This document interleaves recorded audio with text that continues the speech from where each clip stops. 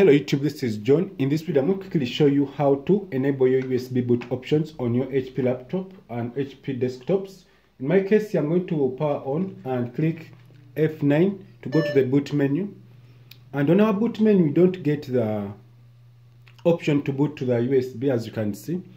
So if I move closer a bit, sorry about that, we don't have our USB boot options and we have our USB inserted. So you're going to click escape. So when you click escape, you're going to go to F10, or you can click on this part, then to take you to the BIOS setup. So when you go to the BIOS setup, you're going to go to advanced. So when you go to advanced, you're going to go to boot options and secure boot. So you first go to this option and you enable the USB storage boot. This is very important. And when you go here, you have to enable legacy support.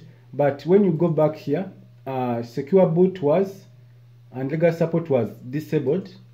You have to enable this option. You do this, legacy support, then secure boot disabled. Then after that, you're going to click F10 to save changes. So when you click F10, you're going to click yes, save changes, then the computer will reboot. So when the computer reboots, you're going to go and click F9 so that we go to the boot menu. So I'm going to power on my PC, then I'll click F9 so that we go to the boot menu. So when you go to our boot menu, as you can see, we have our SanDisk.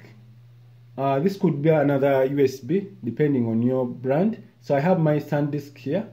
I'll click on it, then this will start the Windows installation process. On other computers to show the Windows 11 logo, that is square, but in this PC it will first show the HP logo, then after you continue the process. So this is how you do it, and this is how easy it is.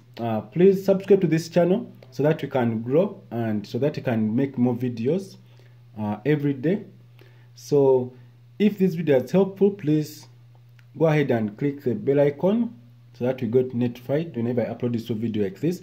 So this is what we have, and we have our Windows 11 waiting for installation. So you can watch my previous video on how to install Windows 11 from scratch. So have a nice time. Goodbye.